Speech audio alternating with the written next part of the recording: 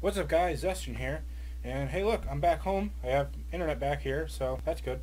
But today we're going to talk about what's going on with the new Kingdom Hearts trailers. Now, apparently there's going to be one for both Kingdom Hearts 3 and 2.8. Now the other day, in case you don't remember, there was the Kingdom Hearts Premium Theater fan event in Japan, and there was new trailers shown there, but they have not been released to the public yet.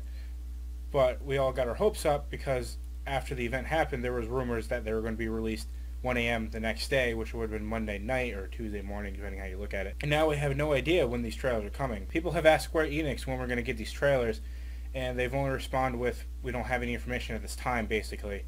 I don't know exactly what the quotes were, tweets, or whatever you want to call it. But basically that's what went down. So basically we don't have any news on these trailers. And that's really upsetting because we're all waiting for these new trailers, because apparently, according to some of the tweets from the people who went to the fan event, apparently they're very emotional, and I want to see it. Like, I really want to see it. We did get 2 new screenshots. I'll show them on the screen right now, and they look amazing. Both of them. Like the Kingdom Hearts 3 screenshot. I mean, a lot of people are complaining about Sora's face in the E3 trailer for Kingdom Hearts 3. I don't know. I don't know. It was like he was in like a battle mode. Like I don't. People are complaining weird. It was weird. But his face looks awesome in this picture.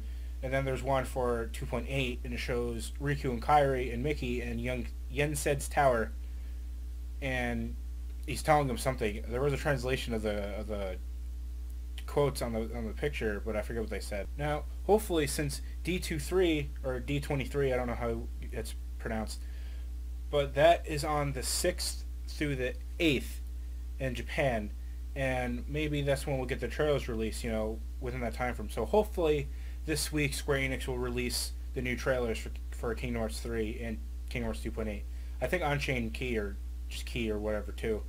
I don't know. I'm not too excited about that game. I'll probably play it, but I don't know. So I was just letting you guys know what's going on with KH3 trailers and all that stuff.